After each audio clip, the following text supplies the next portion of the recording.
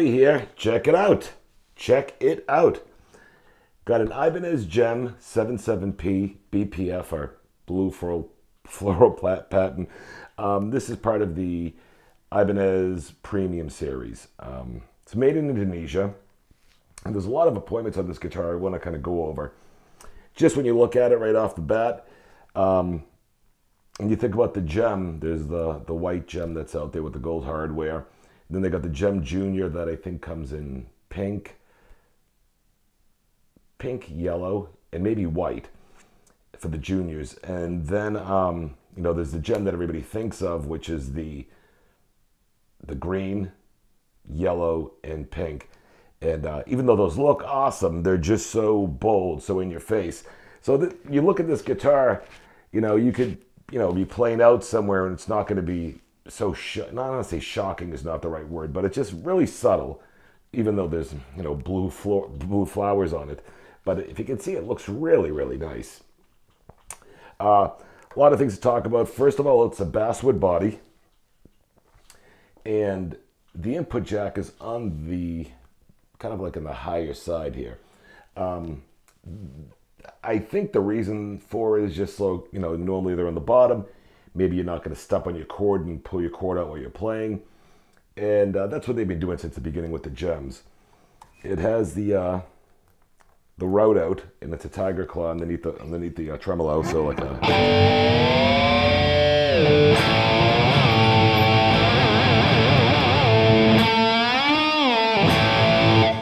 One thing that's great, even with the regular edges, these things always stay in tune.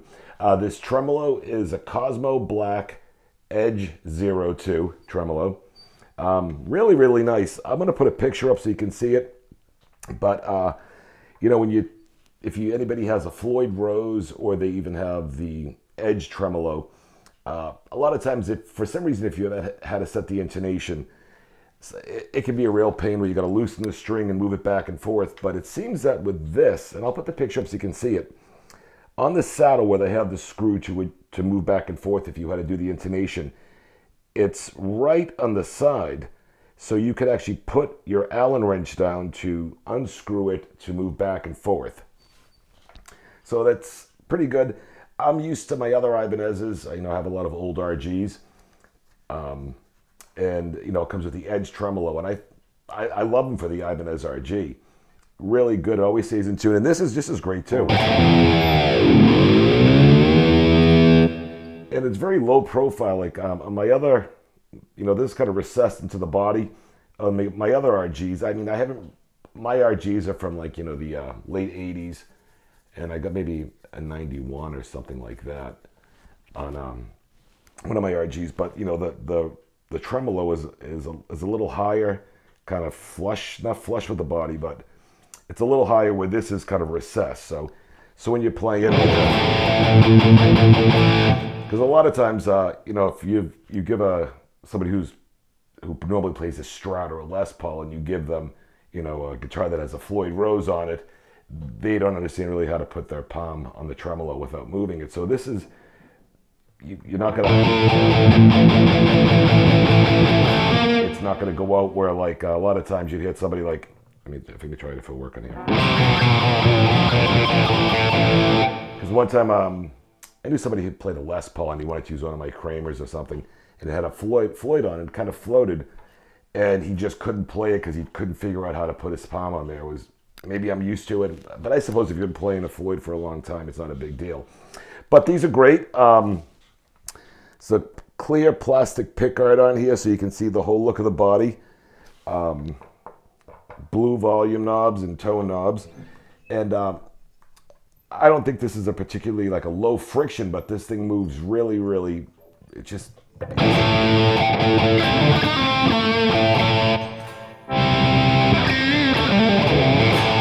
So this is nice and easy. Got DiMaggio pickups in here. The humbuckers are Gravity Storm. That's what they're called, Gravity Storm. And the coil is an Evolution. And it's a 5-way pickguard, but with these particular guitars. Oh, also, when I got this, I got it used, but it also came with all the case candy. It's one of these little tools that Ibanez has for wrenches, a screwdriver, all the little wrenches for adjusting things height. So it's a nice little tool that comes with it.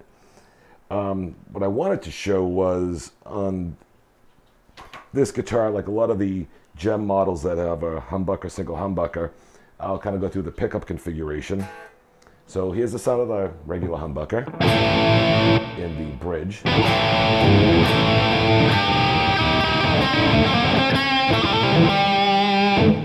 But now when you move it to the second position, it splits the coil, so it's the, I don't know if this would be considered the inner coil, I was going to say outer. The inner coil of the humbucker and then the middle. So, can you hear it here?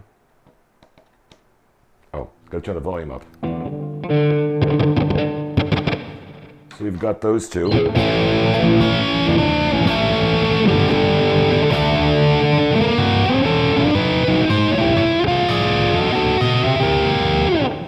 And you got the middle. And then when you move it to the fourth position, you've got the coil and then the inner coil of the neck. So you kind of hear those together.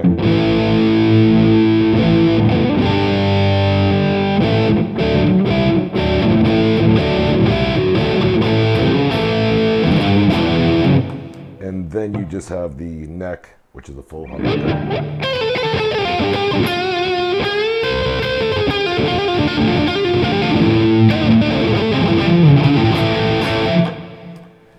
So if you want, I'll put it on clean. Okay, let's hear it clean. Bridge.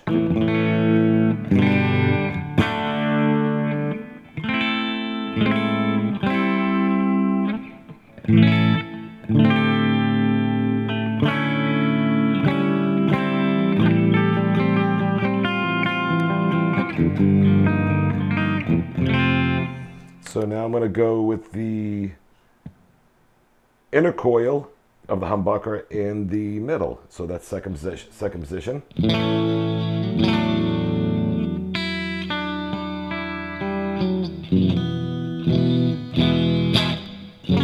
Just trying to find something that would sound like some chords that would sound nice with it.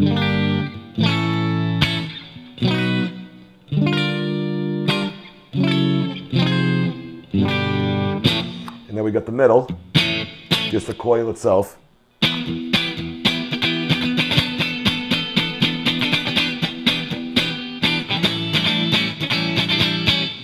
That Nile Rodgers stuff is so hard to play. I mean, it just, that guy's picking hand is just amazing with that.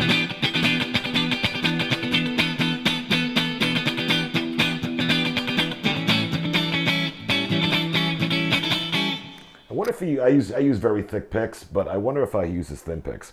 Okay, so now we've got the coil and then the, I guess the inner coil of the bridge. Oh, go turn it up.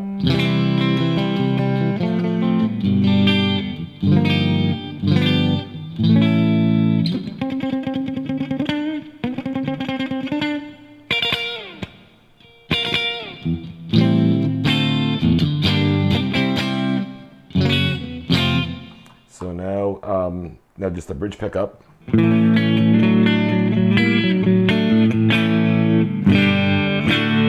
That sounds really nice.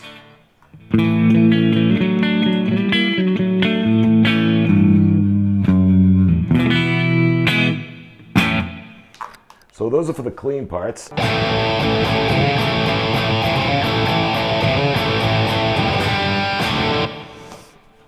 Okay, so oh, on the body, I really don't know what you would call this. I mean, it's obviously the heel, but it's a little bit different than the other old RGs I have, where there's a neck plate, where it's just, you know, the 4 screws. I'm not sure what they really call this, where it's kind of molded and down.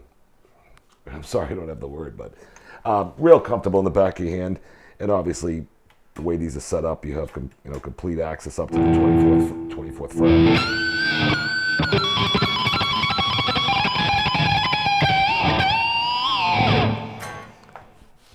The neck is maple and walnut neck, and 5-piece, and it's a nice 2 strips of walnut, and it's a really comfortable neck. You know, you always hear me referencing, you know, a wizard neck, and those are the necks that came on those, you know, from like 87 to 91 and 92, maybe even 93 Ibanez RGs, where those necks were just so thin, but they just felt great. And this is very close to it, because on some of the, even the 30th anniversary Genesis RGs, or even on the green and yellow gems that I have out there now, I've played those.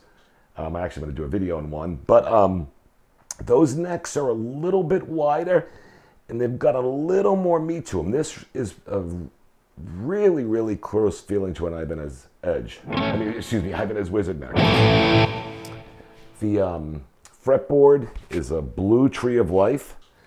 Really, really nice. Very comfortable. Really comfortable neck. I mean, it's a complete different feel from, say, one of my Charvels or one of my Jacksons, or even my Strats. But really nice.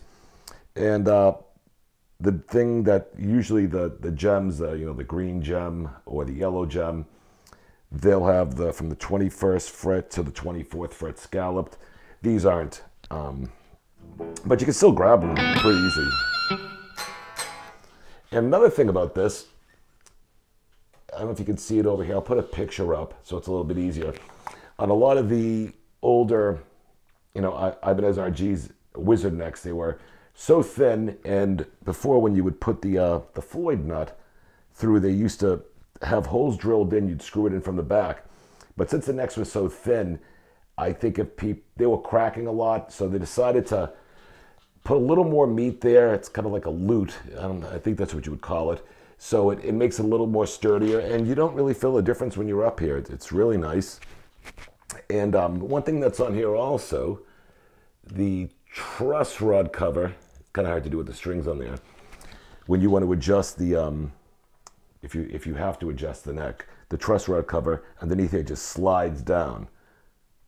So it's, you know, a lot of times you have to unscrew them and move it and stuff. So this just slides down, unless you get like a Prestige where there's no cover. The tuners are Ibanez Cosmo Black. I'll try to put a better picture up in that. And here's the headstock. But this is a really, really nice guitar. I think everything about it is, I don't want to use the term like subtle, but when you look at, like, you know, the green or yellow gem, it's like in your face. It just gets so much attention. And this is just, it just looks great. You know, I don't know if it comes across that great on camera, but, you know, pretty much the back is black. And I believe this is a 2018. They're made in Indonesia. And I'll put a picture up of what it says in the back of the headstock. But this is just a great guitar. Stays in tune. Well, I guess that's about it. I think I've kind of got everything over on this guitar. You know, they got these all over eBay and Reverb. I think brand new, they're going for $16. I managed to get an incredible deal on this, where I'd like to say it was even less than half price. It came with a hard case, all the candy and all kinds of things.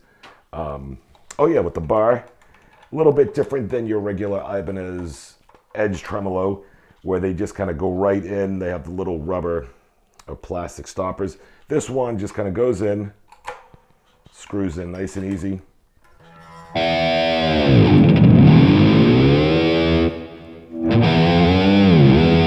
like I said, it stays in tune, looks great, plays great. I haven't played a JEM Junior. They look cool, but, you know, it's just so, you know, it's white, pink, and yellow. And I believe it has like a rosewood fretboard with the Tree of Life color is matching the guitar. So if you got a yellow, I think it's a yellow Tree of Life. You got a shocking pink, it's a pink Tree of Life, and then the white, it's white on the rosewood. Those are nice, but oh, and I forgot the most important thing when you talk about a JEM is the monkey grip. You know, just in case, you know, when you're running off stage and people are chasing you, you really can control your guitar. But I'm always amazed what they do on this. Excuse me, this thing's loud. just with the way they paint inside here with kind of getting it in there. I'll try to get some pictures, but fit your hand.